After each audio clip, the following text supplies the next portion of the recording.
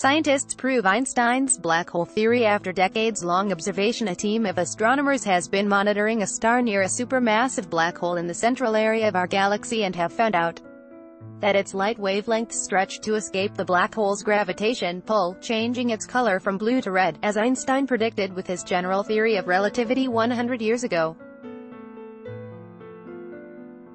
An international group led by Reinhard Genzel at Germany's Max Planck Institute for Extraterrestrial Physics (MPE) was able to test Albert Einstein's 100-year-old general relativity theory with a supermassive black hole for first time, proving the latter's theory involving the behavior of stars around black holes.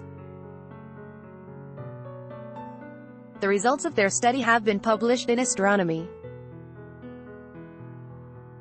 One of the greatest minds of humankind predicted that the light of a star would not slow down, but would rather lose some of its energy in powerful gravitational fields such as those created by supermassive black holes. Its wavelengths grow longer, which would make a star look redder. The effect, which is an indicator of the general relativity theory, got the name gravitational redshift. Up to now, scientists were unable to test Einstein's prediction, according to astronomer Frank Eisenhower. This was the first time we could test directly Einstein's theory of general relativity near a supermassive black hole. At the time of Einstein, he could not think or dream of what we are showing today, the scholar said. Astronomers have observed the redshift effect monitoring the supermassive black hole Sagittarius A*, which is 4 million times heavier than the Sun and is located in the center of the Milky Way galaxy, some 26,000 light-years away from Earth.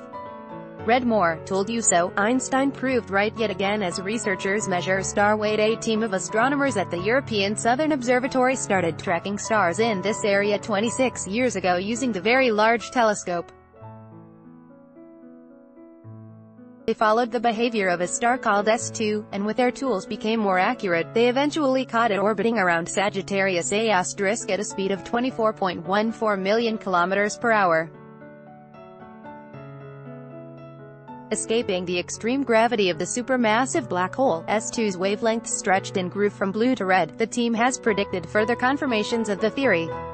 More than a year ago, scientists joined forces and telescopes to get a clear rendering of the event horizon of the supermassive black hole, a boundary beyond which even light can't escape.